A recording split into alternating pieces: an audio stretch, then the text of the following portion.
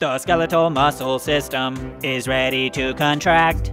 It's there when you need to fight and also to react.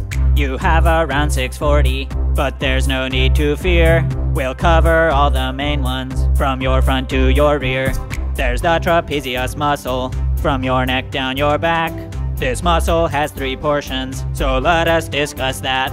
Superior, middle, inferior, that is what they're called. And around your shoulders is where they are sprawled. The deltoids top the shoulders, and each splits into 3. Anterior, lateral, posterior fibers, as you can see. These muscles help you lift your arms up into the air, so you can wave your arms around like you don't even care. The biceps is a flexor, made up of 2 sections, the short and the long heads, almost like reflections. The triceps is an extensor, with 3 bits you can see. These are the lateral long and the medial heads actually.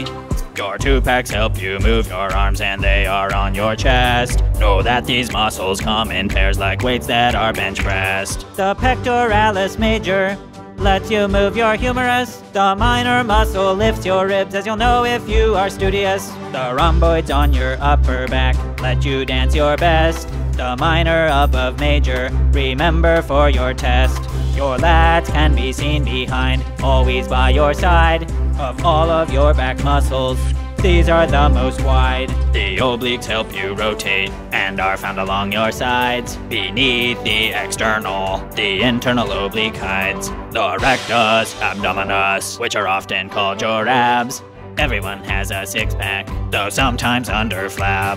Glutes are the largest muscles, located on your rear. Your glutes will help you to climb stairs without any fear.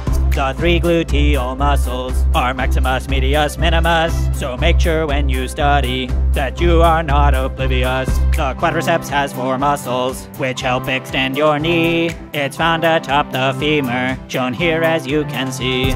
Vastus lateralis, intermedius medialis, together with the 4th, called rectus femoris. The hamstrings are leg flexors, and they have 3 muscles. Biceps femoris, semitendinosus, and semimembranosus.